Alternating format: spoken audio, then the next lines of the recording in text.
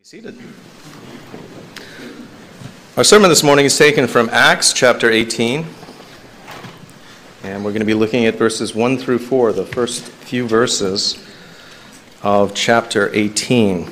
As I was preparing to preach on this particular subject, I was reminded, one of the things that I have tried or striven to do throughout my life, my Christian life that is, since the day I was born again in 1993, is to read Christian biographies.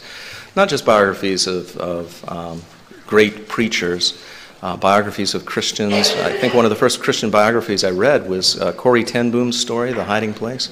But I have read the stories of the lives of many great preachers, many great evangelists. And one of the things that has struck me of late, and not so much when I was originally reading them, because often the biographer, unintentionally sometimes, will dwell upon only the man himself. He will set before us the great preacher, and a good biographer, of course, will set him before us warts and all. He'll show us his failings and his strengths.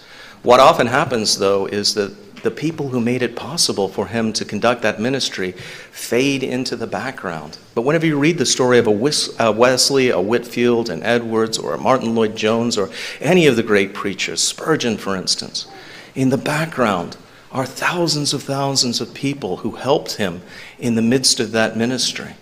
Billy Graham, with his revivals, could not have done them without the Billy Graham Evangelistic Organization behind him all the way. But it's often the case that, as I said, a biographer allows them to slip into the darkness. Well, Luke doesn't do that.